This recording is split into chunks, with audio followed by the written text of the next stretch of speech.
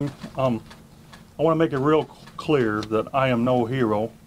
My daughters are the heroes, and all the victims and the survivors of this terrible atrocity. I'm going to read from a statement. You can use it, you can not use it, but after I do this statement, that's the last statements I'm making. I wrote this statement this morning. I got up with full intention to go to work. I was going to stop by the courthouse for support. I knew my daughters were going to make an impact statement. I did not know the content in the impact statement. We went to the podium, Sherry, their mother, and myself, in support of the two daughters.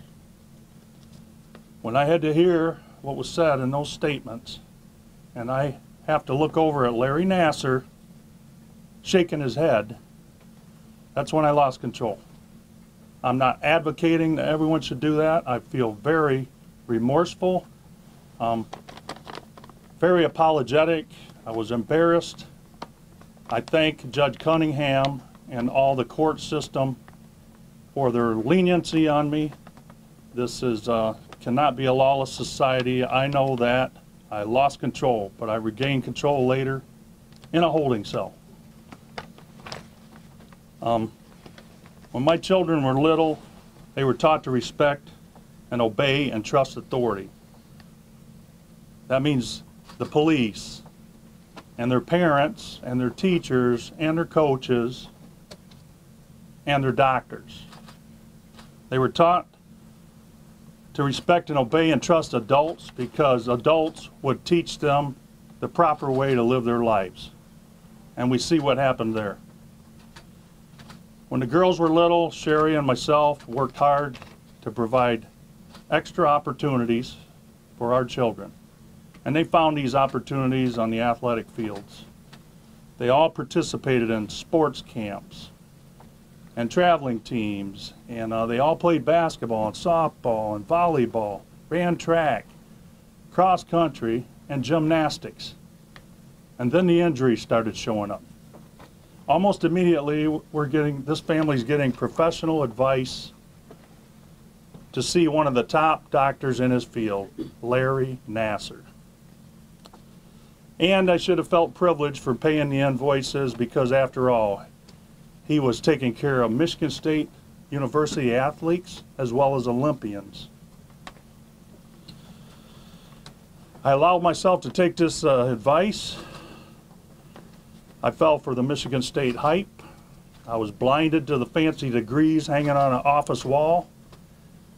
And I delivered, unintentionally, my three daughters to a demon who had his own twisted and sick agenda for his own demented desires. Now I have to live with the fact that I failed to protect my daughters. This is a strong family. We will get through it.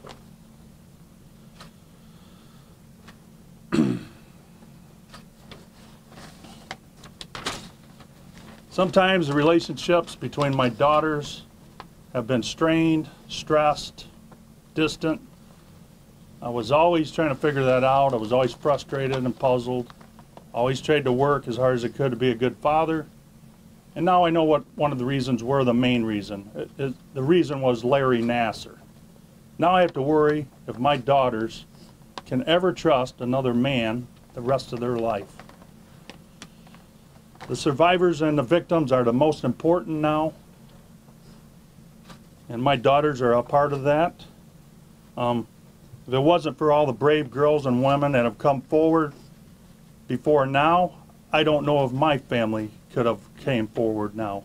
So I appreciate and thank all the victims and the survivors for what they've done. I do not doubt for a minute all the people who have come forward. There was probably even more victims out there that have yet to come forward. And to them I say I wish you well, and I hope you can find the inner strength to go down the path of recovery.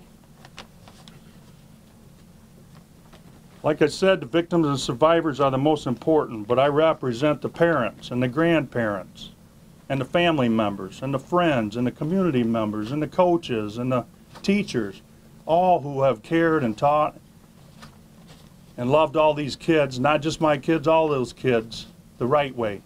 I thank all of those for their support. I want to wrap this up. I will tell you that I believe in God Almighty. I believe in heaven and hell.